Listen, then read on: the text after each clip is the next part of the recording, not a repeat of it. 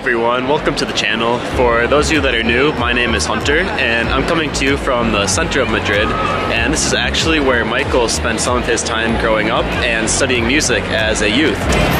So Producer Michael, the YouTube channel, has been blowing up quite recently, and I've seen a lot of comments where people are wondering how much money he's worth, how he made his money, and what he does. So I'm going to do a video talking about that, but I'm going to go to someplace more quiet so you guys can hear me, because as you can see, it's quite busy, and it gets even busier here at night, especially on the weekends. Alright, so I moved someplace a little bit quieter, hopefully. I'm next to the palace actually, it's right there, and it's in a pretty cool area.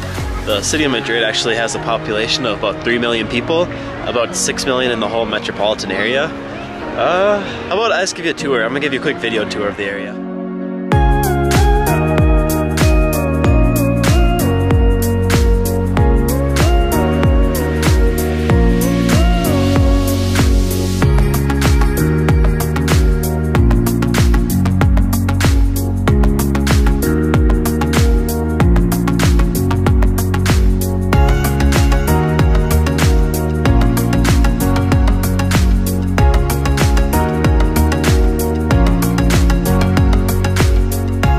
So we're back, no more interruptions, but now I will get into the life of Michael. So Michael was born in 1958 in London, England, and he studied music in Madrid and Berlin, so that's kind of why I brought up Madrid. And because I'm here, I'm going to be here for another couple weeks, and then I'm going back to the US where I'm from.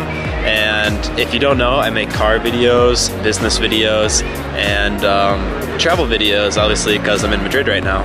So when Michael was 16, he became a resident producer at Hansaton Studios in Berlin, and he worked with a lot of accomplished artists, and that is where he started off his career as a producer, and hence why he got the name Producer Michael, because he's a producer. When he was young, he did also do a lot of drumming, which he does talk a lot about in his videos. He was a major contributor to the band Tidal Force. He was the drummer for that band. So this is where Michael first started out, was the producing area, and he worked with people like Julio Iglesias, Luther Vandross, Coolio, Mary J, No Doubt, Tupac, Brian McKnight, Willie Nelson, and a lot of other people.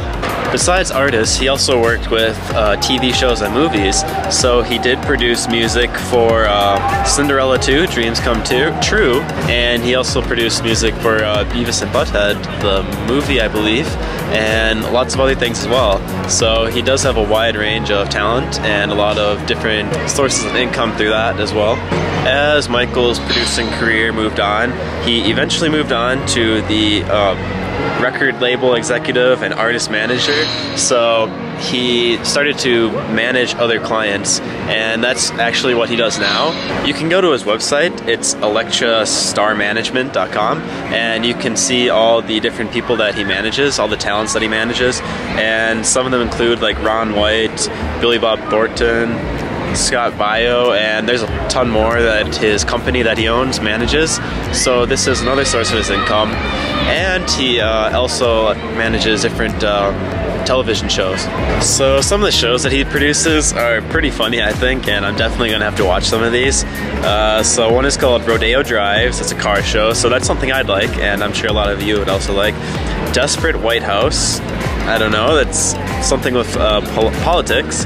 The Scout, that's about a drumming band or something, I'm not sure. Trailer Park Divas, that's kind of where it's kind of getting funny. Supernova Star Search, okay, cool. Beverly Hills Moms, that's something that I'm definitely gonna check out, sounds funny. Sugar Baby, My Foreign Affair, and there's a ton more. So you can see he has produced a lot of shows, and he says on his YouTube videos he does this just for fun.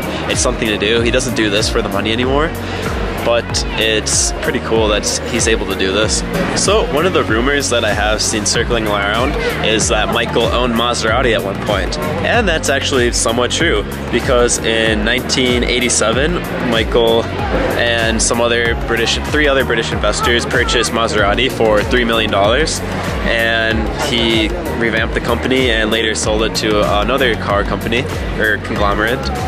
So he did actually own Maserati at one point, along with a couple other investors. So to summarize, what Michael has really made his money from is producing music, producing television shows, managing other stars, and a lot of other business investments like Maserati, for example, or just investing his money into, like he says, jewelry, jewels, watches, houses, properties, cars, and a lot of other things. Because once you have money, it is a lot easier to make more money when you invest it. So I have read online that his net worth is about $60 million, but I have to think that it's a lot more than that now, especially because of the private plane video that he said he bought the private jet, and I think those are like $45 million alone.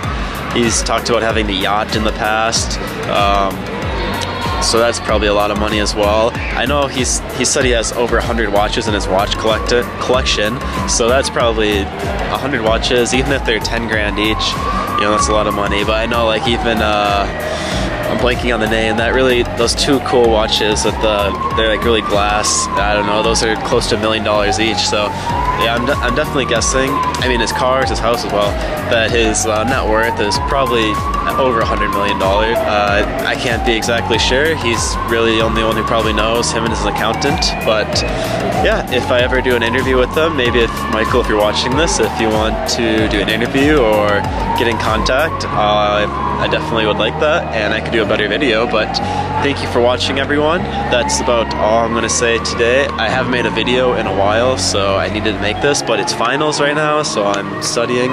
So thank you for watching. Don't forget that subscribe button, and bye.